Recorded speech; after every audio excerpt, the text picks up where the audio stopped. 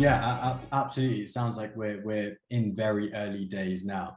I guess now to address potentially the elephant in the room, but maybe not, which is standardization, and lots of people have asked various questions on that. And actually, I'm going to point to Katerina Vasilenko's point, which is, anyone who's watched Seaspiracy or Cowspiracy investigative documentaries on Netflix, the conclusion of that is actually a lot of these labels around various standards aren't actually true, and it's a profit engineered organization that's potentially funded by the suppliers of various foods and goods anyway.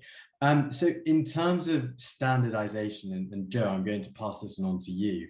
Where are we at with defining taxonomy, mapping various standards, etc., in sustainable trade finance, and what's left to do?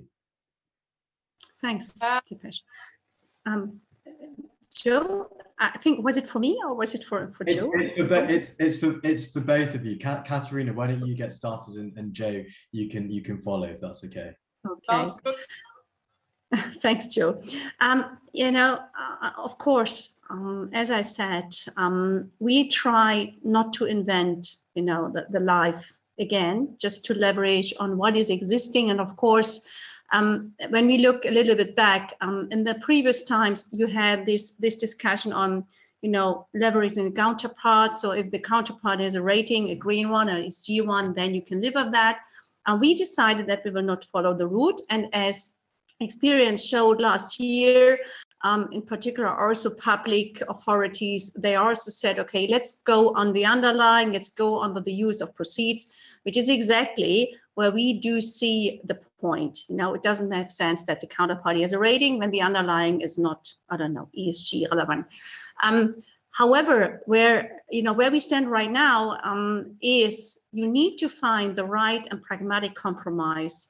And I've seen some of the questions in the chat, how to define or to find the right definitions in order not to overdo the administration effort. When we want to be precise, in particular, when we look on the underlying, you potentially have to ask 50 questions.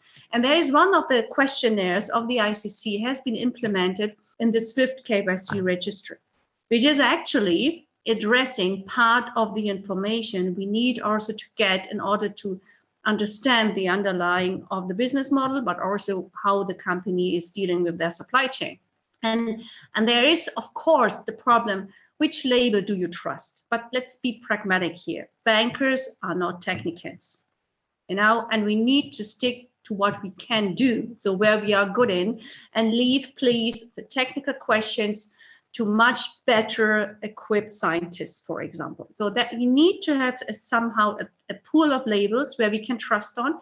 And there is even a mapping already existing, which has been done in Europe on a couple of labels, how trustworthy they are, how transparent they are, how objective they are. And there is a kind of reference what you can use. And of course, there are a couple of others where we need to focus on, but we will never address each and every item, because if we do, we simply overdo the exercise. We put too much burden, in particular, on the small suppliers, and let's do not forget the SME element, which is a large part in the S and ESG. Joe, your turn.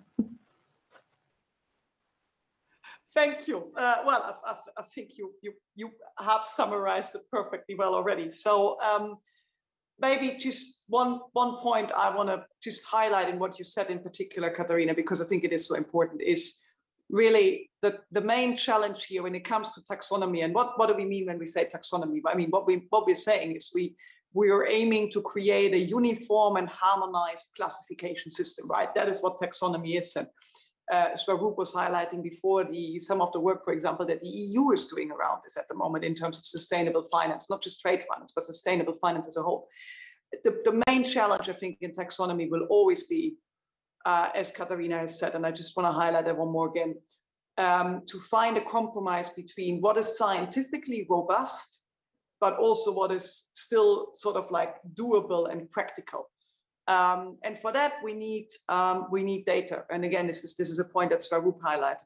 I think that also brings us back to a point there I've seen in the chat, where I think there is a controversial views around some people saying we really need to have one definition, and panel, please give us one definition, whereas other people are saying, please, let's not start defining stuff because we will get ourselves tied up in knots. And I think again the right answer probably has to be a middle ground, about which we want to find that middle ground that actually makes trade accessible for other investors that might not be generally trade finance investors, which is exactly where, again, I'd say the capital markets, yeah, they are way ahead. It certainly a lot of it comes down to the complexity of trade finance products. So we, of course, we have the green loan principles and a lot of other sort of like standards in the capital markets, and that make it easier for investors to access these asset classes. But again, I'd say there has to be a middle ground between, yeah, finding taxonomy, as you say, Deepesh, but at the same time, not making it too overly complex, because as Katharina is saying, it becomes particularly unachievable then for the SME side, which are a large part of the S in ESG. Certainly technology can help there over time, and there are a lot of fintechs looking into that. So hopefully there's also going to be scope for development in that field. Thank you very, very much, Joe. And apologies to all of you for fielding such difficult questions. The chat is very opinionated, which I think is good because we don't have all of the answers.